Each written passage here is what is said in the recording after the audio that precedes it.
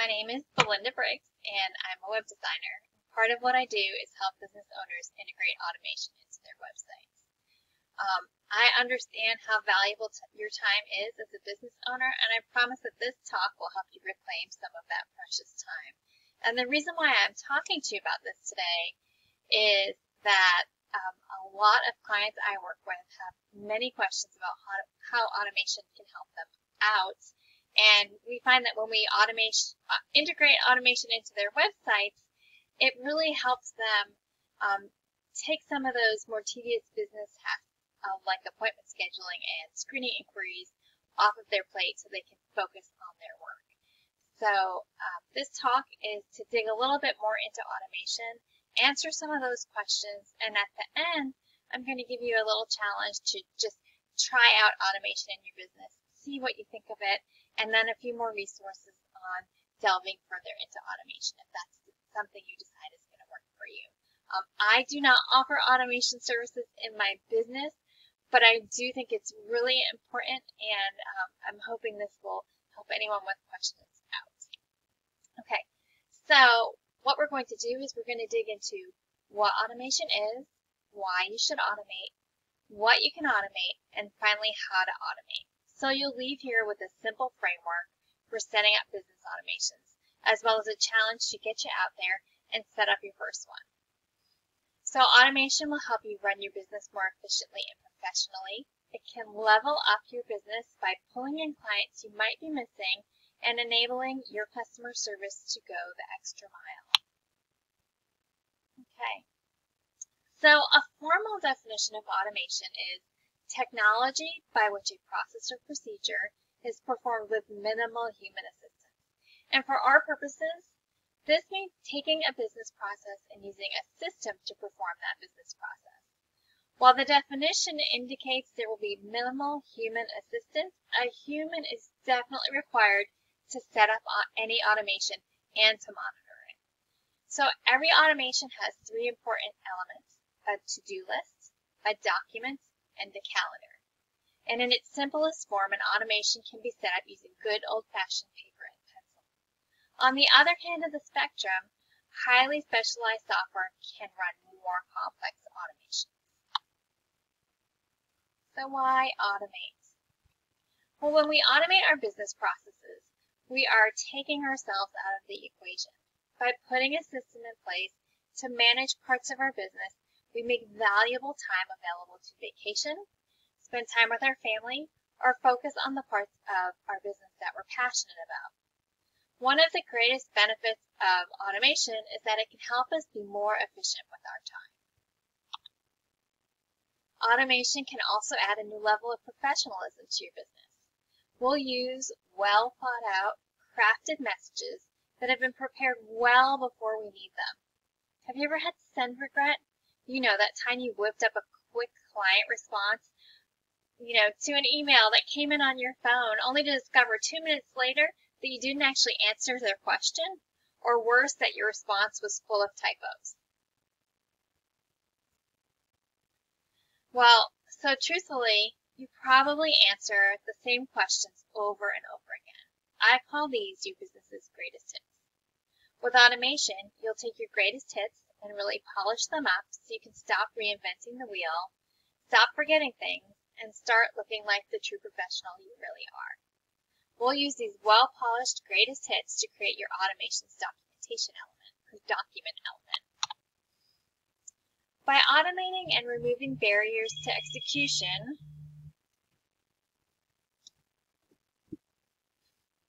like time and effort, you make room to achieve new goals. Goals that will help you go the extra mile for your customers and your business. So what do I mean by extra mile? Well, my extra mile goal was to ask for feedback. Historically, I would finish a project and then quickly pivot to the next project without looking back. Now I hear you. You're reminding me that asking for feedback is a win-win because it shows my customer I care about their experience, and it helps me get better at what I do. And it opens the door to getting those glowing testimonials. And reading those testimonials is what builds trust with prospective clients. But I'm just a one-person show. I don't have time to ask for feedback, Never mind ask clients to share their fabulous experience with me on social media. I'm going to be really honest right now. It was a customer who asked me to automate their feedback process that caused me to have my automation aha moments. Getting client feedback is exactly the kind of business process where automation can shine.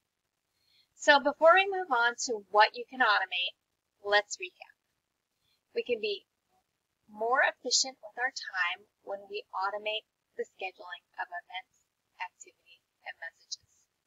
We can appear more professional because we are going to start using our polished greatest hits to answer common inquiries. And finally, we're going to grow and nurture our business by automating those extra touches like asking for feedback that often fall off our busy plates. Now, I bet you're already coming up with ideas of tasks we can automate. So, let's take a minute and brainstorm a list. What are some repetitive tasks that you do that are candidates for automation? Any thoughts? Okay, well, here is my quick list of 10 business activities that could be automated. Okay, we've got initial customer contact, that like a welcome email that introduces your business services. I'm not going to go through all of these, but I wanted to give you an idea of 10 quick things that you can actually automate. So the big question is, how do you choose what to automate from this list? Do you go for the quick win with an easy task, or do you go for the big but complex win? If you're thinking about the big win, your time and effort can definitely lead to a big reward, but not always. Sometimes automating a big project before you've really gotten the hang of this automation thing can lead to frustration and ultimately giving up. So I suggest going for the easy win when starting out, because nothing breeds success like success.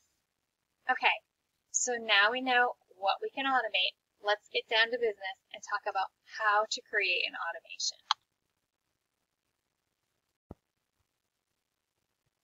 This process looks a lot like the game of Mousetrap, so let's take a look at that. The trigger to the mousetrap is the player turning the crank. This turns the gears, causing the oar to hit the boot, which then kicks the barrel, which dumps the ball, and so on until the basket falls to trap the mouse at the end. In this same way, we're going to trace our workflow, outlining the triggers and results. We'll also want to consider timing and tools. This makes a lot more sense when we use an example, so let's map out the workflow involved in requesting customer feedback. First, we want to identify the trigger. Who or what causes the workflow to begin, and how do they do it? In the case of feedback, the who is you, and the how is by delivering the product to the client. You are now signaling that you finished the job and are ready to ask, how was it?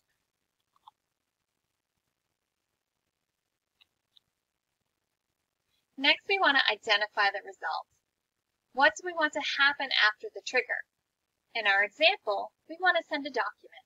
It could be an email, a note card, or even a form that asks for feedback. Here we'll lean on our greatest hits to build the document. So if you've asked for feedback in the past, we're going to want to go back and look at that. Now, it can be hard for a customer to just come up with feedback, so you'll want to have a few specific questions and finish with one open-ended, is there anything else you'd like to share? The next thing we want to do is determine the timing. When is this thing going to happen? Is it going to happen immediately? Do you drop off the feedback request when you drop off the item? Or do you do it at a set date and time? To do this part well, to request feedback well, or to do any automation well, you really need to consider what is the best fit for both your business and the client. So going back to my smart client who wanted to automate her feedback request, she was a baker and she did a lot of weddings. So the question on requesting feedback was, when should we ask for it? Now, if anyone watching has been married, we all know that the month or so leading up to that wedding, maybe even the 2 months, has been really, really busy for us, and we've been a little distracted at work. Maybe we've let some things slide off our plate. So my baker friend thought it would be great to let the honeymoon go by, let the bride enjoy that, or groom enjoy that time, and then send the feedback request when they got back to work. However, knowing from our own wedding experiences how busy you were before and how much slid off your plate, we know that when you get back to work, you're going to be so busy, the last thing you're going to have time for is to fill out a feedback form for the baker. Now let's put ourselves in their honeymoon mode. And we all know those first few days of the honeymoon are super glorious. We're just basking in the glory of being Mrs. or Mr. whoever and just really loving our new time together and enjoying all that hard wedding planning work we've done.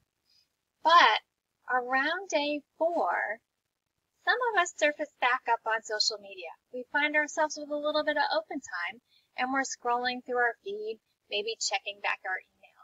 And so we decided that on day 4, the bride is still in the full glow of her wedding, loving every moment, remembering everything crisply and clearly, and having a little bit of spare time on our hands now.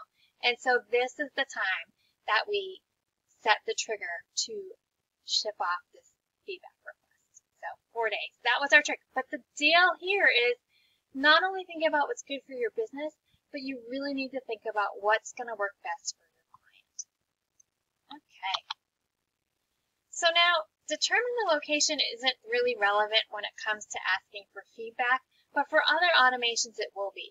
And when we're planning an automation, we need to make sure that we've considered everything and have all of our details in order to actually put that automation in place down the line. So if you're planning something that's at a meeting or a location, or maybe it's a conference call, take the time right now to get that information together. So when it's time for us to set it up, we've got everything all in one place.